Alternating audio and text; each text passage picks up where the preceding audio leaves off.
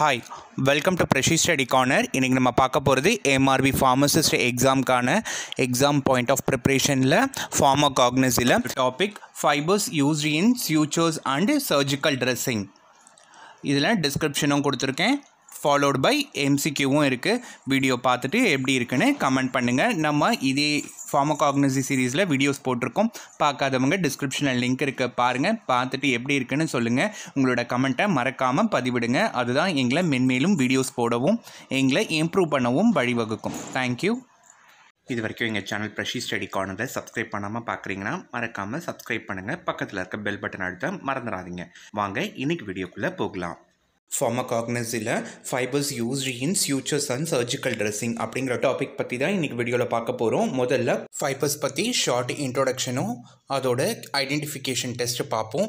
இது கன்சாலிடேட்டாக வீடியோவுக்கு நடுவுலையும் கடைசிலையும் கொடுத்துருக்கேன், பாருங்கள். இது உங்களுக்கு பயனுள்ளதாக இருக்கும். Cotton, raw cotton, absorbent cotton ரெண்டோத்தோட botanical source என்ன அப்படின்னா அது ட்ரைகோம்ஸ் இல்லைனா airs of the seeds of Gossypium ஹெர்பேஷியம், Gossypium பார்படன்ஸ், family மால்வேசி.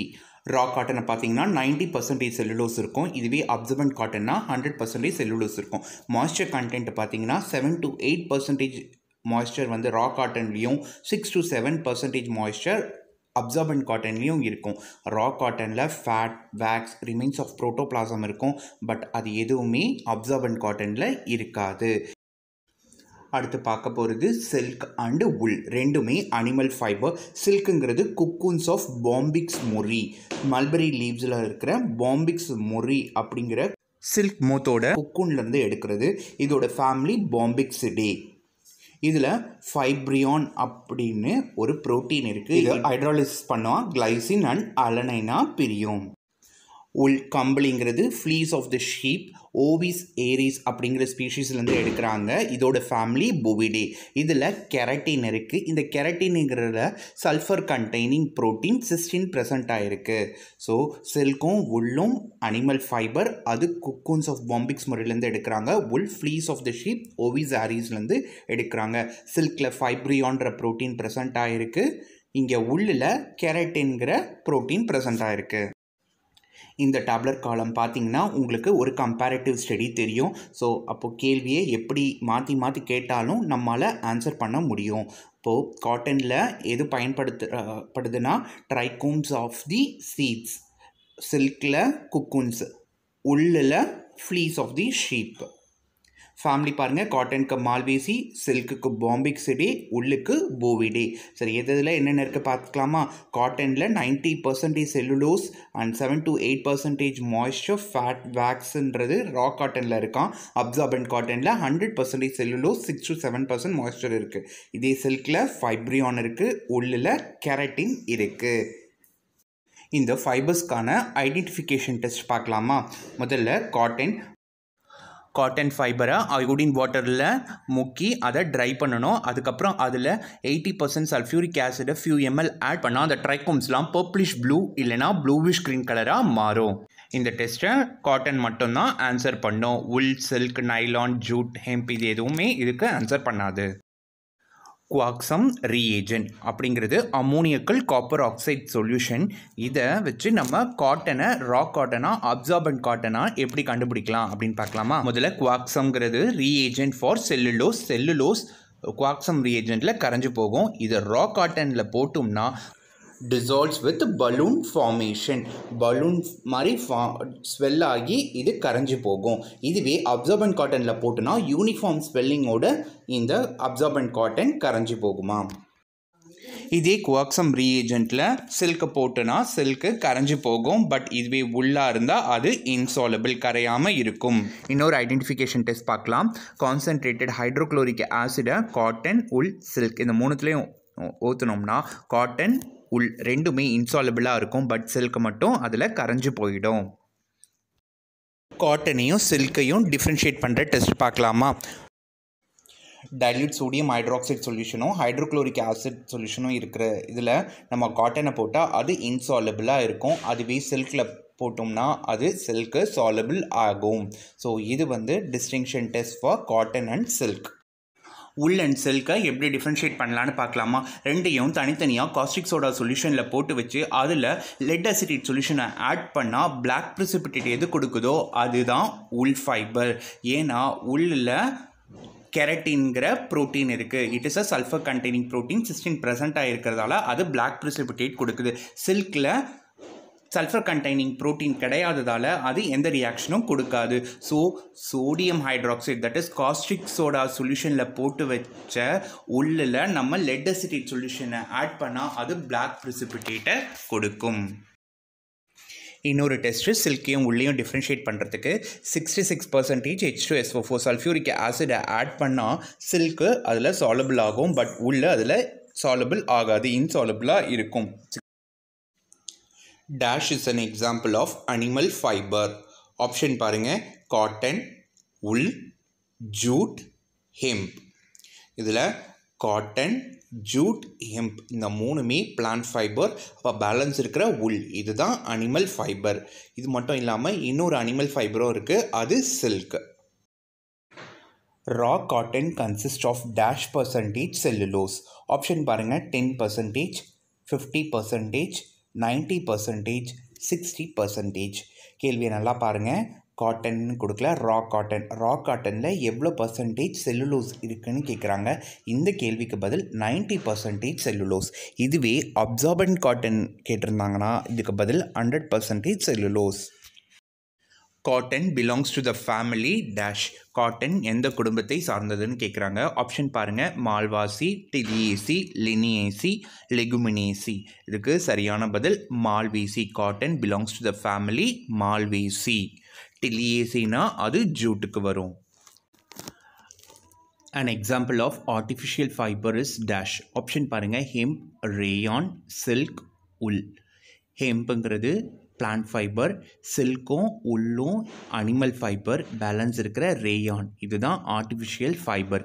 இதுக்கு இன்னொரு பேரும் இருக்குது, ரீஜெனரேட்டட் செல்லுலோஸ் இல்லைனா விஸ்காசன்ட்டு. Dash gives red color with ஃப்ளூரோக்ளுசினால் and hydrochloric acid. ஃப்ளூரோக்ளுசினால் and hydrochloric ஆசிடோட red colour கொடுக்குறது எது அப்படின்னு கேட்குறாங்க. ஆப்ஷன் பாருங்கள், காட்டன், உல், ஜூட், சில்க். இதுக்கு சரியான பதில் ஜூட். ஜூட் தான் ஃப்ளூரோக்ளுசினால் அண்ட் ஹைட்ரோக்ளோரிக் ஆசிடோடு சேர்ந்து நமக்கு ரெட் கலரை கொடுக்கும். Silk fibres R obtained from the dash of the பாம்பிக்ஸ். பாம்பிக்ஸ் மூரியோட எதுலேருந்து நமக்கு சில்க் ஃபைபர் கிடைக்குதுன்னு கேட்குறாங்க. ஆப்ஷன் பாருங்கள், குக்கூன்ஸ், லார்வா, மோத், மல்பெரி. இதில் சரியான பதில் என்னங்க, குக்கூன்ஸ் ஆஃப் பாம்பிக்ஸ் மூரி. அதில் இருந்தால் நமக்கு சில்க் ஃபைபர் கிடைக்குது. பாம்பிக்ஸ் மூரி belongs to the family பாம்பிக்ஸிடே. The rearing of silkworm is called as dash. Option பாருங்கள், செரிகல்ச்சர், எபிகல்ச்சர், பிசிகல்ச்சர், விட்டிகல்ச்சர். பட்டுப்புழு வளர்ப்புக்கு என்ன பேர் அப்படின்னு கேட்குறாங்க. இதுக்கு பதில் செரிகல்ச்சர். அப்பிகல்ச்சர் அப்படிங்கிறது பீஸ் தேனியோடு தொடர்புடையது. பிசிகல்ச்சருங்கிறது மீன் வளர்ப்பு தொடர்புடையது. விட்டிகல்ச்சருங்கிறது கிரேப்ஸ் திராட்சையோட தொடர்புடையது. இந்த கேள்விக்கு சில்க்வார்ம் பட்டுப்புழு வளர்ப்பு கேட்குறாங்க. அப்போ இதுக்கு பதில் sericulture. The removal of fleece from the sheep is known as dash. Shearing, ginning, rearing, rolling. இதில் removal of fleece from the sheepக்கு shearing அப்படின்னு பேர். Cotton consists of hairs of the seeds of the plant dash. Corcorus capsularis, Arachis hypogae, Gossypium herbaceum, Cannabis sativa. இதில் எது சரியான பதில்? காட்டனுங்கிறது எந்த பிளான்ட்டோட விதைகளின் முடி அப்படின்னு கேட்குறாங்க. இதுக்கு சரியான பதில் காசிபியம் எர்பேஷியம். இது மட்டும் இல்லாமல் இன்னொரு ஆப்ஷனும் இருக்குது, காசிபியம் பார்படன்ஸ். இது ரெண்டும் என்ன family? மால்வேசி. Hemp fiber is a pericyclic fiber of the plant dash. Corcorus capsularis, Arachis hypogae, Gossypium herbaceum, Cannabis sativa. நம்ம இப்போ தான் பார்த்தோம், கார்கோரஸ் கேப்சுலாரிஸுங்கிறது வந்து ஜூட்டோட ரிலேட்டட், காசிபியம் ஹெர்பேஷியம்ங்கிறது வந்து காட்டனோட தொடர்புடையது, அரக்கிஸ் ஹைப்போகிங்கிறது வேர்க்கடலை ஏற்படுத்தியது. இந்த கேள்விக்கு கென்னாபிஸ் சட்டைவா இதோட ஃபேமிலி கென்னாபினேசி. இதுதான் சரியான பதில். M fibre is relate to கென்னாபிஸ் சட்டைவா. The process of separation of cotton fiber from the seeds is known as dash. சீட்லேருந்து cotton ஃபைபர்ஸை பிரிக்கிற அந்த ப்ராசஸ்க்கு என்ன பேர் அப்படின்னு கேட்குறாங்க. ஆப்ஷன் பாருங்கள், கார்பிளிங், கோம்பிங், கின்னிங், ரெட்டிங். இதுக்கு சரியான பதில் கின்னிங். காட்டன் ஃபைபர்ஸோட தொடர்புடையது கின்னிங். இதுவே ரெட்டிங்கிறது ஜூட்டோட தொடர்புடையது. The protein present in the silk is known as dash. சில்கில் present ஆகிருக்கிற ப்ரோட்டீனுக்கு என்ன பேர் அப்படின்னு கேட்குறாங்க. ஆப்ஷன் பாருங்கள், லிக்னின், கெரட்டின், ஃபைப்ரியான், சிஸ்டீன். இதுக்கு சரியான பதில் என்ன? ஃபைப்ரியான். கெரட்டின் அப்படிங்கிறது உள்ளில் ப்ரெசண்ட் ஆகிருக்கும், கம்பளியில் ப்ரெசண்ட் ஆகிருக்கும். பட்டில் இருக்கிறதுக்கு பேர் ஃபைப்ரியான். இந்த ஃபைப்ரியான் on hydrolysis gives glycine and alanine. கிளைசினையும் அலனைனையும் எப்போ தருமா? ஃபைப்ரியான் ஹைட்ராலிசிஸ் ஆனால் கொடுக்கும். Red ink process is used for which type of fibre? Red ink process எந்த ஃபைபரோட தொடர்புடையது அப்படின்னு கேட்குறாங்க. ஆப்ஷன் பாருங்கள், காட்டன், உல், ஜூட், சில்க். இதுக்கு சரியான பதில் என்ன? ஜூட். ஜூட்டோட தொடர்புடையது தான் ரெட்டிங் ப்ராசஸ்.